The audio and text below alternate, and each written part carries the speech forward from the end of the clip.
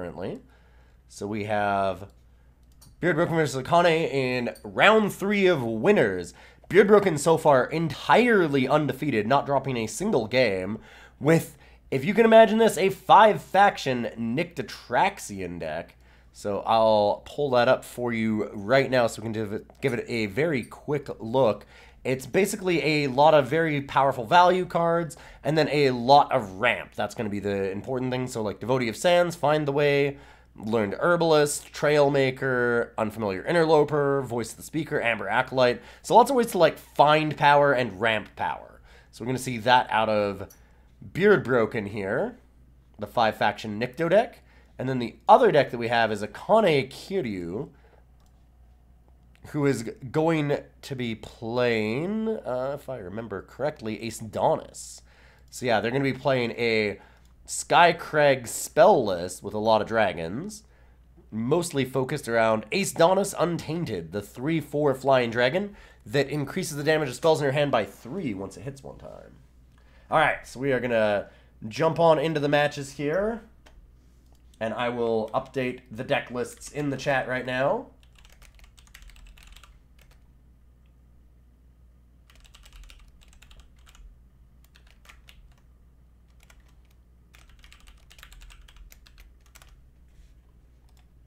And we'll watch this from AkanesKiryu's side.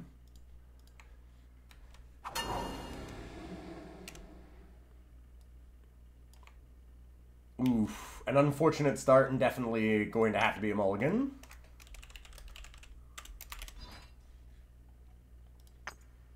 With both of our players, good luck. Yeah, this is a very nice hand. Good early start. That's probably what we're going to, again, see out of this, is that it's really about whether or not Akane has enough early game gas to get there.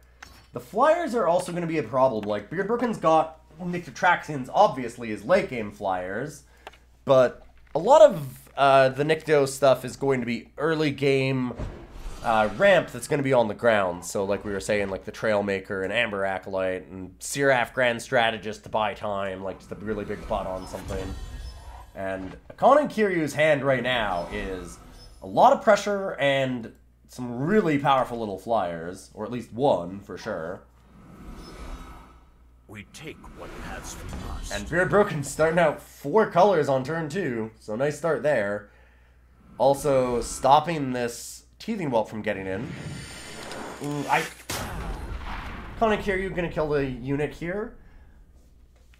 I like playing the Teething Whelp to maybe get that down, because then you can try and kill it next turn and maybe get in some damage.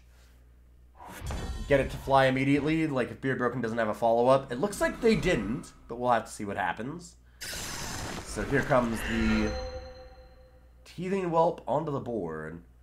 And I mean, BeardBroken can have anything now. BeardBroken's power just working out perfectly for them. We've seen a lot of people have power problems, but Nyctotraxian 5 colors seems to have very consistent power. And part of that is BeardBroken's list, right? Like, BeardBroken has had Creation Chant, Destruction Chant, Tradition Chant, Seek Power, Find the Way, Learned Herbalist, Trailmaker, Unfamiliar Interloper, Amber Acolyte, like, Bulbous Humbug.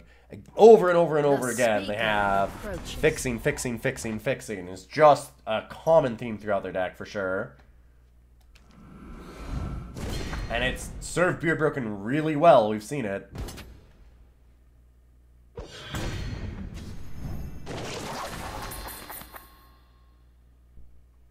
I've learned a trick or two.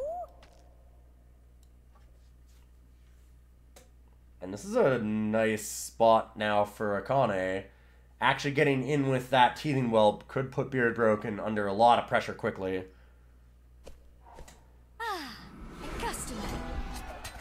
Unfortunately, Hailstorm, a powerful card, but not doing anything for Akane right now, since they're the one that's in the lead. Ooh, and BeardBroken gets that Spire Shadows. That's one of the big things about their deck.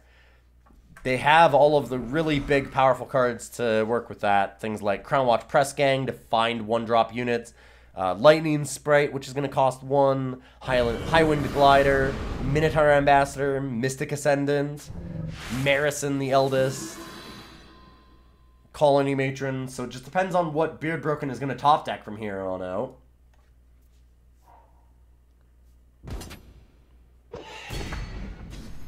And Akane going for the resurface.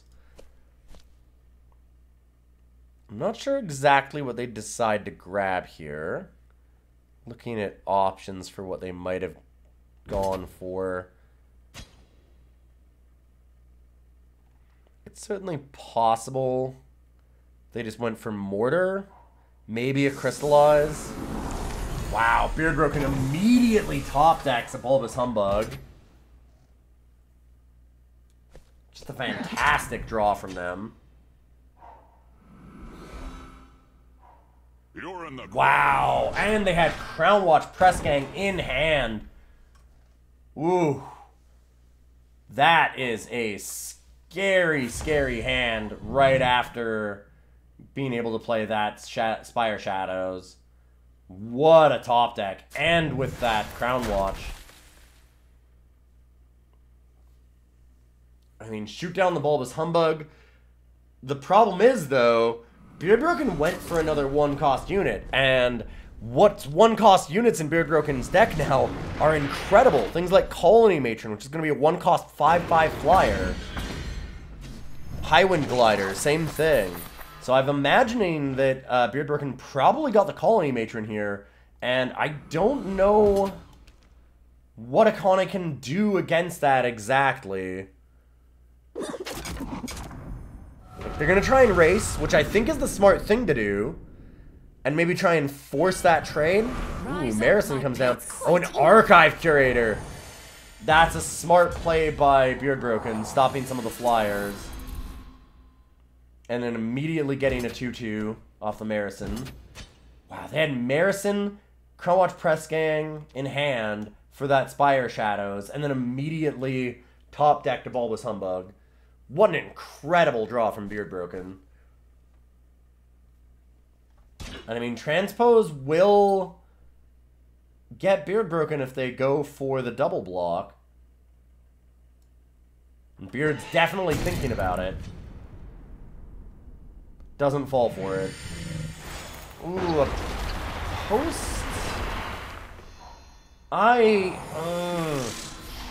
I'm not. Oh yeah, no, sorry, Transpose can't do anything about that. Sorry, it's only the enemy player. The stone's power. I don't know how much I like that post-combat Hailstorm from Akane. It doesn't get rid of the biggest threat is the problem. That Marison is really an issue.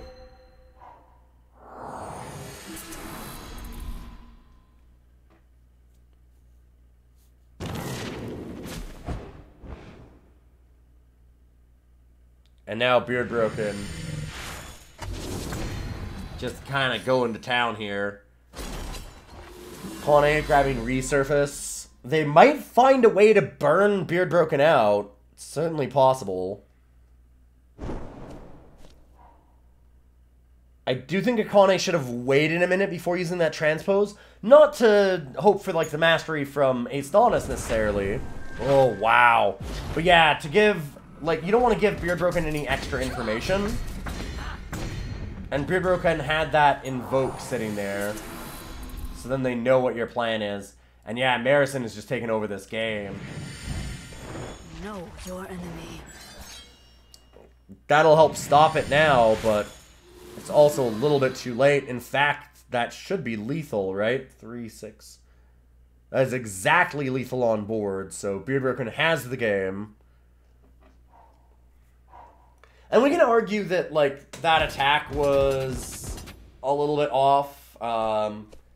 Obviously, like, the Hailstorm. Wow, and that is more than enough damage now. Like, we can talk about how getting that 5/5 killed was a real big problem, but realistically, having the 5/5 in a round afterwards wouldn't have made much of a difference at all, if any. There's not a lot that Akane could have done once Marison came down. That was just an insane hand by BeardBroken. BeardBroken's deck just doing some incredible draws. We have seen Marison and one-drop 5/5s over and over and over and over out of it in incredible consistency. And yeah, I mean, it's just a scary, scary deck. It looks like such a pile. It's so many different colors, so many different weird cards, but it has shown that it's very consistent from what we've seen. And maybe that's luck, but maybe it's deck building. BeardBroken is very good, and wow. Some incredible draws there for sure. We're going to watch from BeardBroken's side this time. And gotta remind you, everybody, BeardBroken has not lost the game with this deck. Still. 5-color Nikto, and totally undefeated.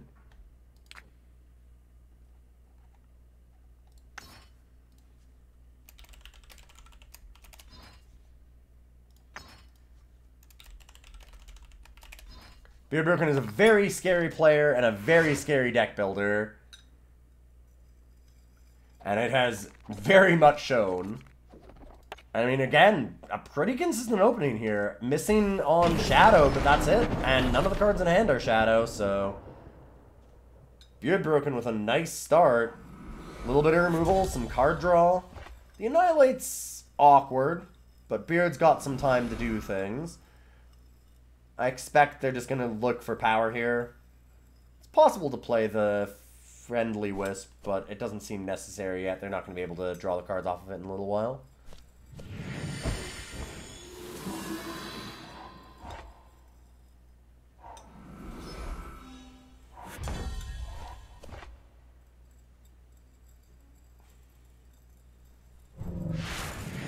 Strategize is a great top deck here. Wow, into a Find the Way. Like, every time that I look at this deck and I think, man, how is this working? It draws so well. Everything seems to click together like a nice little jigsaw puzzle. Because Find the Way can now find the Shadow. Gonna have an Annihilate up. Ooh, that. So, I mean, I'm guessing that you're gonna have to Ice Bolt there. Since Annihilate and Find the Way would mean that it's depleted. Pulled up Annihilate for later.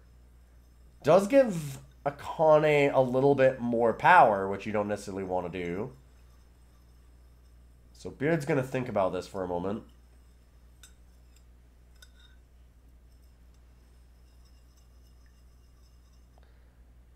I mean, BeardBroken could also go to the market with Great Valley Smuggler.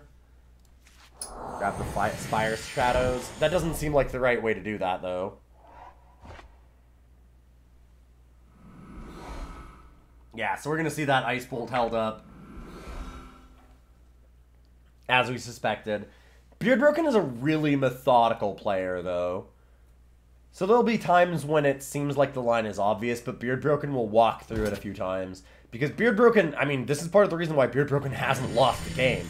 BeardBroken has the patience to think outside the box and spend a little bit of extra time thinking about lines. The rebellion lives on. Something catch your eye. Now, Akane going into the market with Genev. And that could be Resurface, it could be Provoke the Dragons, Phoenix Stone. There's also an Unexpected Results and Draconic Ire, but I can't imagine that either of those are the picks. Safe travels, friend.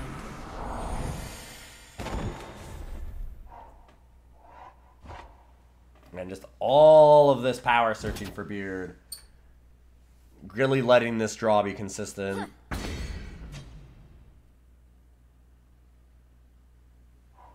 We call the hunt. We've got some cool things to do right now. And now we've got Strange Tracker. When a player plays a Stranger, it goes Berserk, and 3 to exhaust, and draw a dragon of your choice from your deck that you haven't played. Which is obviously very strong, considering that Akane's deck is full of singleton dragons. But here comes that Spire Shadows. And now it's just up to how well BeardBroken top decks. We saw last time, BeardBroken top decks pretty well. It also helps. BeardBroken saved this Honor of Claws specifically for once they got the Spire Shadows down. And I'm thinking that BeardBroken's going to try and do a block here.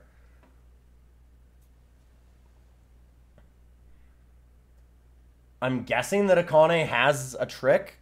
We know that Akane had in the market, like, Provoke the Dragons, but no, that's a slow spell. So Provoke the Dragons is a 2-cost, deal 2 damage, your dragon go berserk, but that is slow. So yeah, I think the BeardBroken's gonna risk it. And there's Conflagrate. So it'll get BeardBroken, but I feel like if I'm BeardBroken, I wouldn't necessarily be too upset about that yet. The bigger problem was the Ace Daunus, honestly. And Beard's gonna go for the draw, hoping to hit one of those really powerful units off of Spire Shadows, and instead, not able to top deck as well as last time, nothing. Now can just play a Ebondune Smuggler for the ambush. Go for a Shenra Speaks, I'm guessing.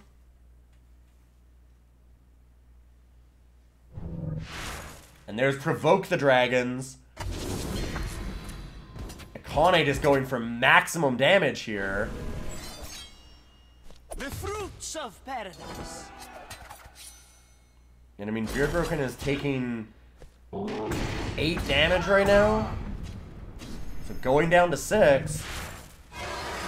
And if Akane has cards in their hand that burn, could be the end of the game already. Well, we see a pass, so BeardBroken gets at least a little bit of a reprieve. And they've got that Shenra. It's going to be real tight. Now the question is, does BeardBroken hold up Annihilate, or do they play Devotee? I'm going to guess that we see an Annihilate held up. It's a really tight moment because that Highwind Glider off the top is a huge swing. Ooh, but Akane with the torch off the... out of the hand and into the Dome of Beard to take the game. And we finally have BeardBroken dropping a single game. Beard's first loss of the tournament coming in round 3. And we're going to go back to watching Akane and see if they can take down Beard. One of our top 3 contestants from the last tournament that we had as well. Beard just always puts up very consistent numbers for sure. And our players are going to take a brief respite here. Look over their lists. Look over their opponent's lists. Maybe take a breather. Get a drink of water. And now we're ready to go. Alright, we are going to watch from Akane.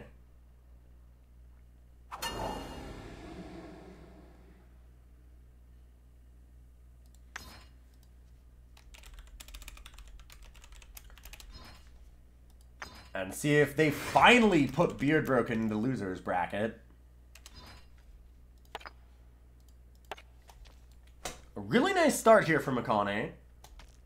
Not going to pledge away that Tattoo Dragon, I imagine. They could definitely use like a 2 or a 3-drop unit. But Edict of Shavka is certainly an acceptable early play as well.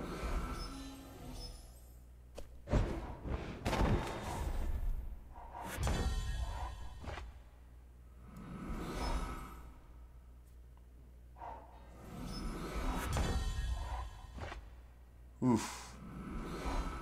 Yeah, this hand, unfortunately, just not turning out as well for Akane as they had liked.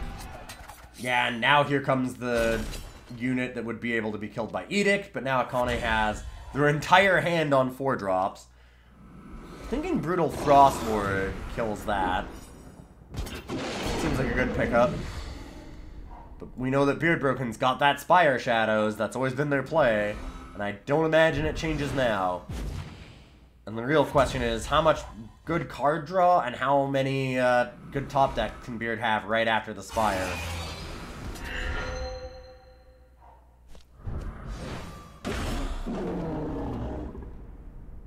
A really early Spire Shadows is very scary.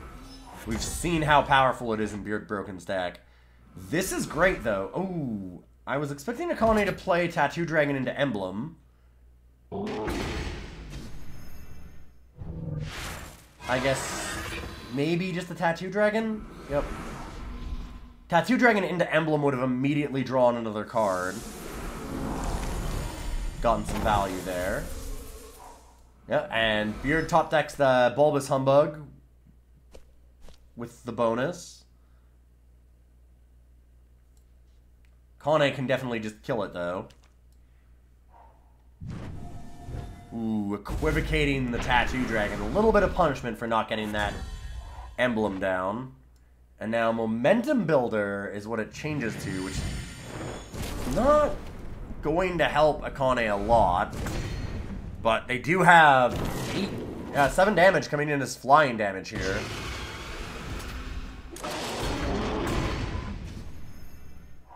So that is quite the clock. Not to mention, if Beard doesn't stop Ace Adonis, copying Mortar is absolutely the game. God, Beard with Honor of Claws again, though. Knowing that Spire Shadows, that's such a terrifying hit.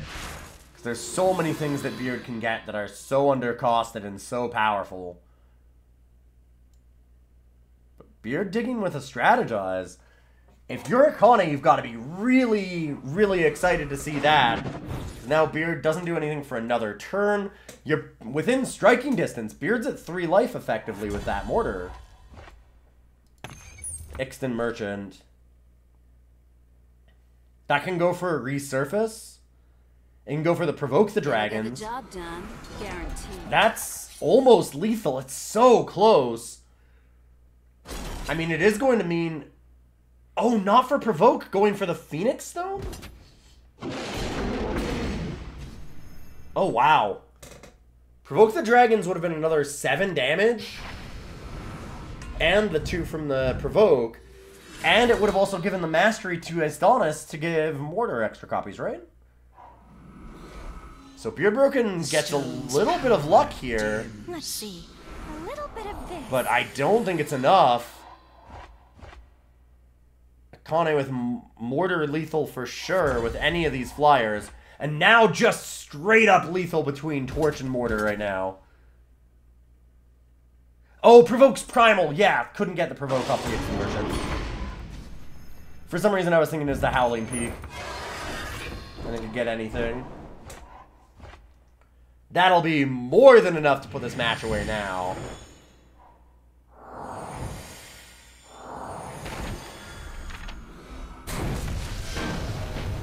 And BeardBroken falls to losers as Nyctotraxion dies to its dragon brethren.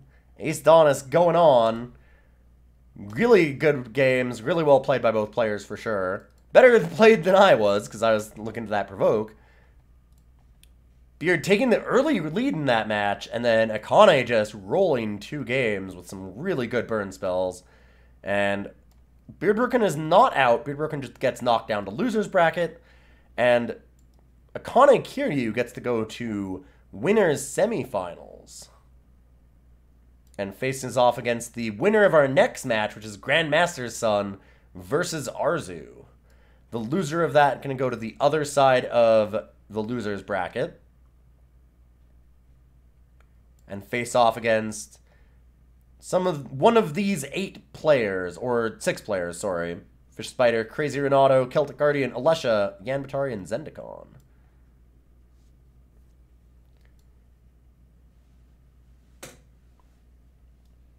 But yeah, AkaneKiryu's much more streamlined 2-color deck. Just able to finally take down BeardBroken's really greedy value pile in the 5-factor.